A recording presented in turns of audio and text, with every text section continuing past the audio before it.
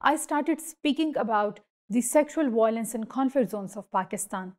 And that's when the authorities doubled down on their persecution of me. I was repeatedly arrested on false charges. My name was placed on a state kill list. Our home was raided again and again and again. I knew I had to leave the country to save my life. But then I was on exit control list. My passport was taken. They put the pictures of my face at every border crossing.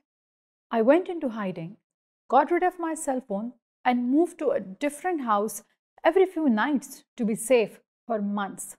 Meanwhile, my family and friends were arrested, detained, electrocuted, and tortured just for information about me.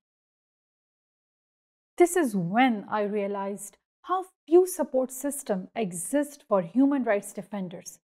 There was nowhere in my country that I could go to be safe. A few international organizations offered me some money, but what I actually needed was protection, security, and a safe way out. The only reason I survived this long and the only reason I can continue doing this work is because of my family and friends.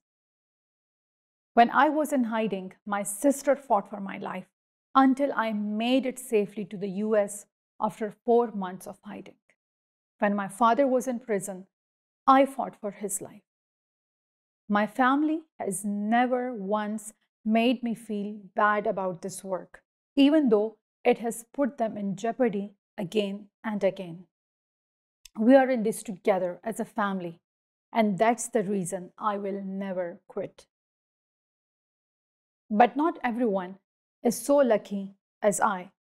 As an international community, we must protect human rights defenders from their own governments. We must become the family they need so that they can do the work to keep their people safe. Thank you.